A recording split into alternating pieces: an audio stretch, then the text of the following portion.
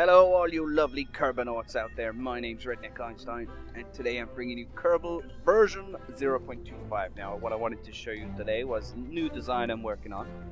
It's pretty much an all-purpose rocket. I've got a rover built into the top which I can decouple. It's got battery power, it's got all the scientific instruments it needs, it has electric generators, 6 wheels, so hopefully giving me better control over the surface of any planet I'm on.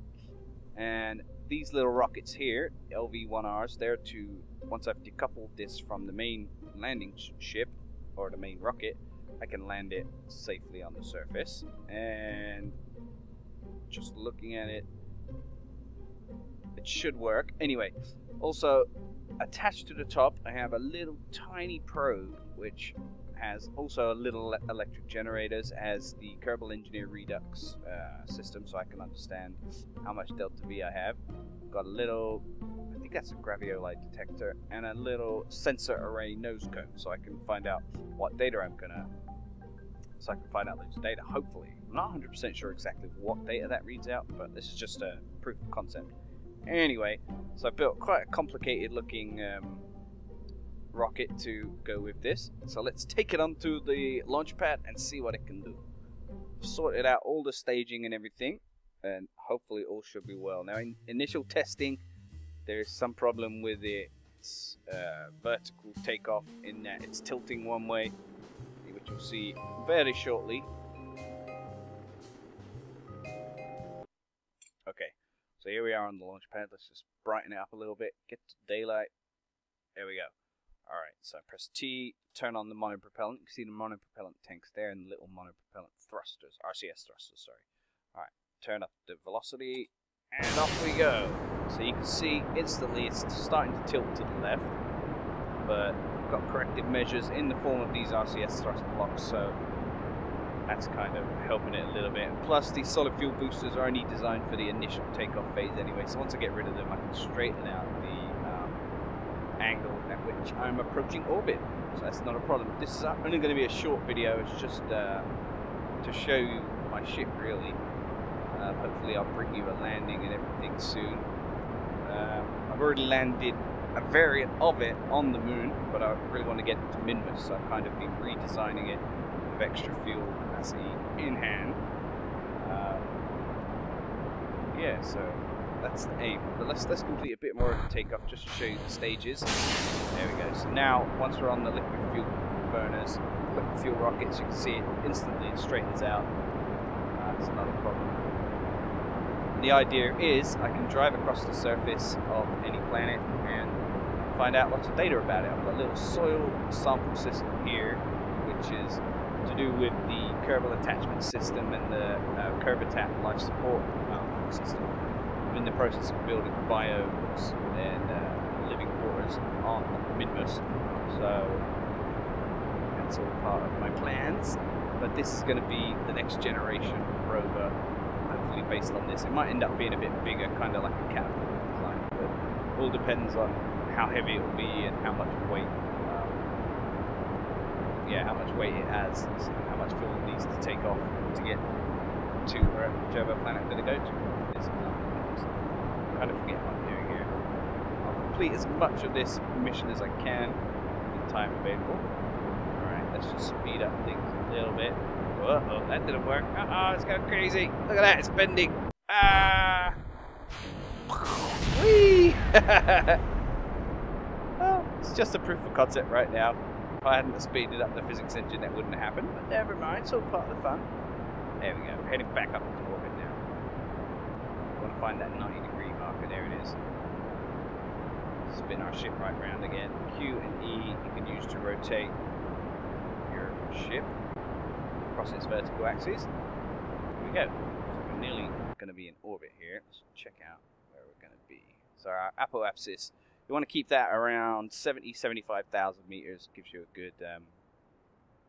good sort of distance away from Kerbin, so you don't have too much gravity acting on you. So if I tilt it this way, you can see the Kerbin apoapsis starts to decrease to get it towards 75,000 meters, like I said.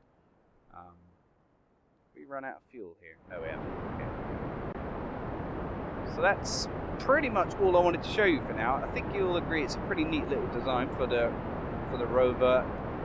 Could be multi-purpose. Some of the problems I have with the design are in, what do you call it, symmetry. It's not quite working in symmetry, so I'm having to do a lot of the build by eye, and that's probably why it tilts to one side actually on takeoff, but never mind. Alright guys, so hopefully, like I said, I'll show you this landing on a planet very soon. Thank you for watching, and yeah, see you in a minute. Okay, welcome back everyone. Redneck Einstein here, attempting to land my rocket and rover on the moon. Here we go. We're pretty close to the moon now, only 49,000 meters above the surface. I'm just burning off all my horizontal velocity, and then hopefully we'll start plummeting to the surface. I'm pretty sure I've got enough fuel now.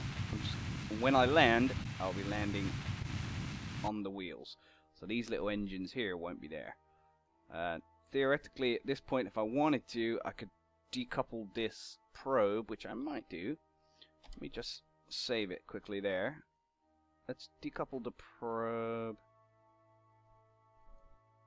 and try and control that quickly.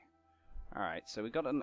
There we go, that's our little probe, so that's pretty neat. Alright, so we can fire up the engine.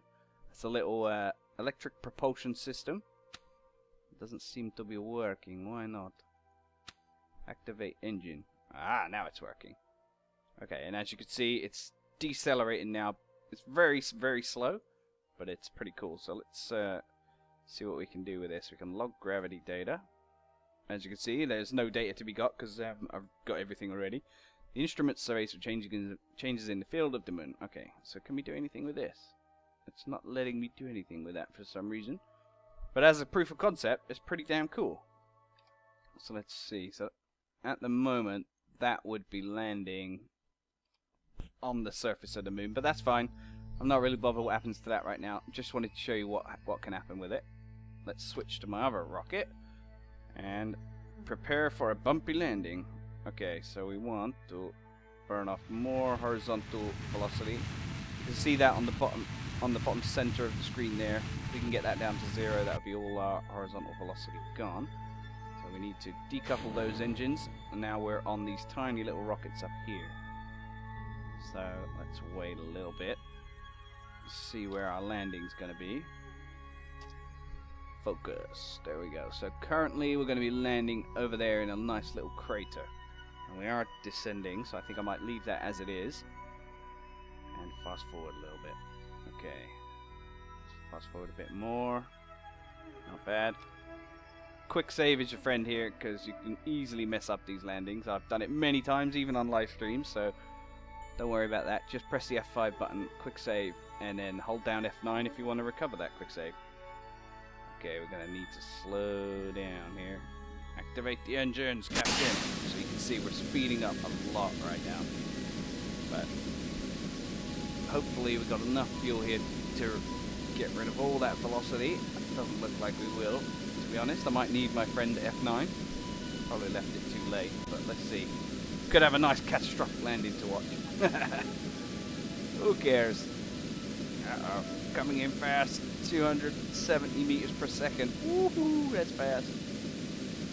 Oh god. Oh god. Just left it too late, I think. Still 200 meters per second to go. Oh no. He's left it too late. Ah! Prepare for a bumpy landing. Boom! Whoa! Crap.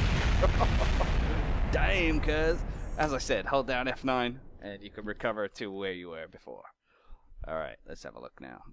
Okay, so we're coming down fast. Remember, we're going to need to start burning here, I think. Get rid of that horizontal velocity across the planet. The easiest way to land is literally to get rid of all the horizontal velocity. So you're literally sort of hovering above the ground without moving across it. And then you can literally position your ship and burn to slow down your velocity to about 6 meters per second or less to get a sort of smooth landing. So if you can manage that, I'll show you what I mean in a minute. It's just get rid of all this horizontal velocity, like I said.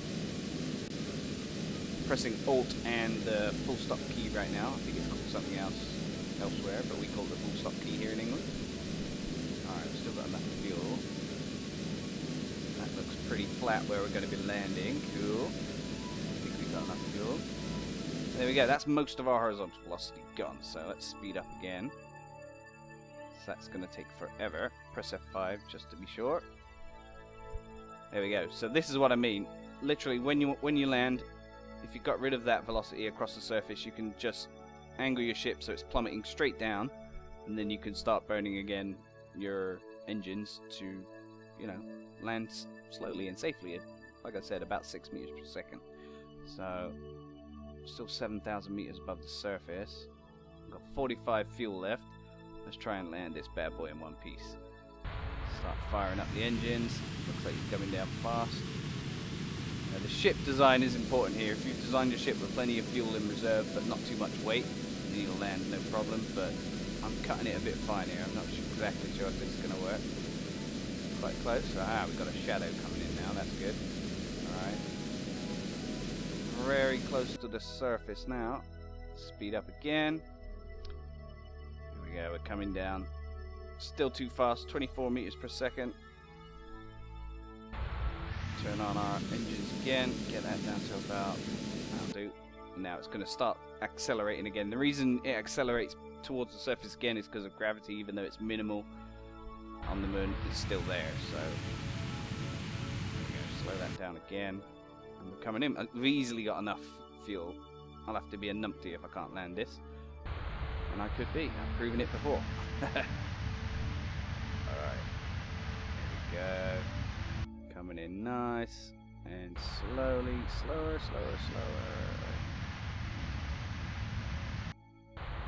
There we go. We've landed it on the surface. Yay! Victory me. Whoop whoop.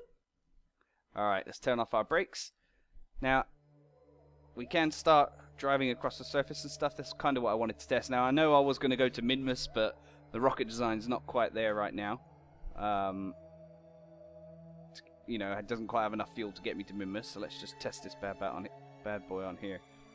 Now if we look, we're going about 5 meters per second, which might seem slow, but it's actually blooming quick. It's around about 18 kilometers per hour, I think, which is actually quite quick for a rover. So I'm going to slow down a little bit, and I'm going to drop off this. I've designed it to literally land, and then so I can decouple this fuel thing off of here. Now I could take off again, but it hasn't got enough fuel to get me anywhere, so let's decouple that and drive this bad boy again. Uh-oh, it's not letting me drive. No! There could be a fault in the design here because it doesn't look like I've got any control module on here. Never mind, as a proof of concept, it works. There's my little Scanematic solar system, and that's about all I wanted to show you. Thanks for watching. I hope it's given you some ideas for rover design and landing them. And yeah, I'll check you out on the next video. Take care. Bye bye.